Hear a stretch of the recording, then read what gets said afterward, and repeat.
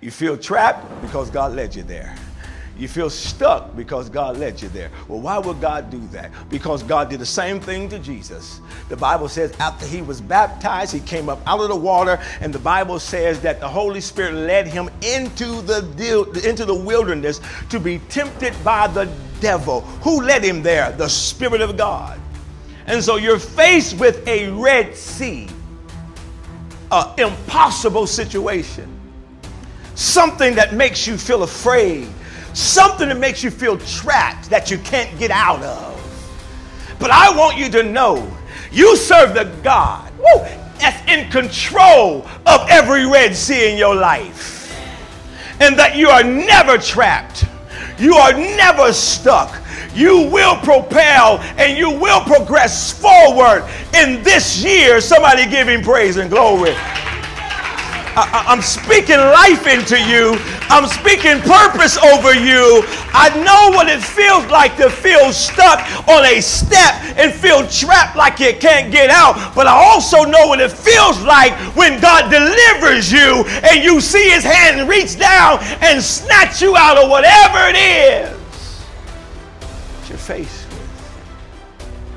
You understand? Life is hard. Life can be difficult. There's things that you can't always explain. There's things that happen to you that you don't always understand. But be still and know that he is God. There's a revealing that God wants to do in the moment that you are in right now. You have to be prepared for the attack of your enemy, because the adversary is not going to let you rest, and he's not just going to let you go without trying to get you back. I'm going to show you in a moment. And so they went out armed for battle. This is why the scripture tells us that we are to be sober-minded, that we ought to be vigilant, because your adversary, your enemy, walketh about as a roaring lion, seeking whom he may devour. This is why the Bible says that you ought to always pray, glory to God, that you do not fall into temptation. Why? Because the adversary is after your life. And when your life is hid in Christ, he can't find you. Do you hear me? He can't find you. That's why it's better for you to get in God and stay in God, because the adversary is looking for every opportunity to snatch the very life out of you. But he can't find you if you're hidden in Christ. And God is not for you giving up. And God doesn't want you to give up. You hear me? And God doesn't want you to give up. Do you hear me? God doesn't want you to give up. I don't care what it looks like. Now is not the time to throw in the towel.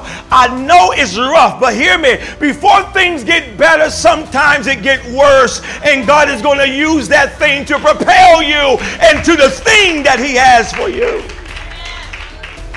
It might not look good now, but it is good.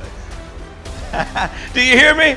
It might not look good now, mother, but it is good. For God worketh all things together for the good of them that love the Lord and who are called according to his purpose. It might not look good, but it is good.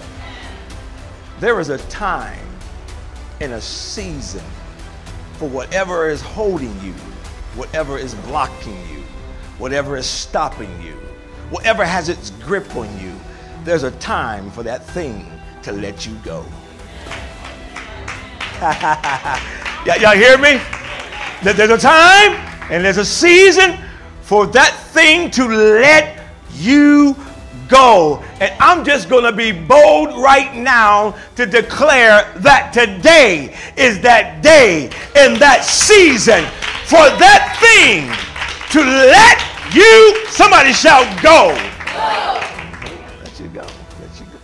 God says, listen, what I deliver you from, you will never have to go through it again. Let me throw this clause in there. unless you make it come again.